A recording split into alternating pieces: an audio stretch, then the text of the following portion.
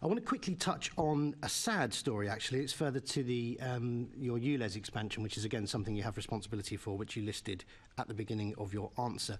Are you aware of the Bromley Pageant of Motoring? Which has been running for over 40 years. It's a really popular family event. It's one of the biggest one-day classic car shows in the world, actually. And it's had to be cancelled. Are you aware of this, or has anybody been in contact with you about this? No, Chair, I'm not aware of this.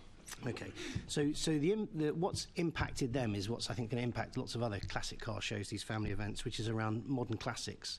Because some of the modern classic cars are not caught or will be caught by the ULEZ expansion scheme, they're having to cancel or delay these events. I spoke to a chap called Brown Car Guy, who's excellent. Go and look at him on YouTube to get a list of some of the modern classic cars that are impacted, and some of them are the Jaguar E-Type, the Toyota Celica, the 92 Ford Sierra, the AM Vanquish, which is Pierce Brosnan's car from Die Another Day.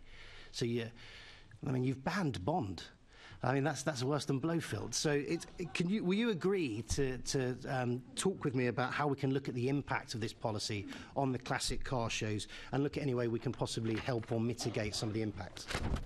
I'm always happy to meet the member to discuss particular issues that are concerned to his constituents. I'm more than happy to have that conversation. Thanks very much. These are very popular family shows.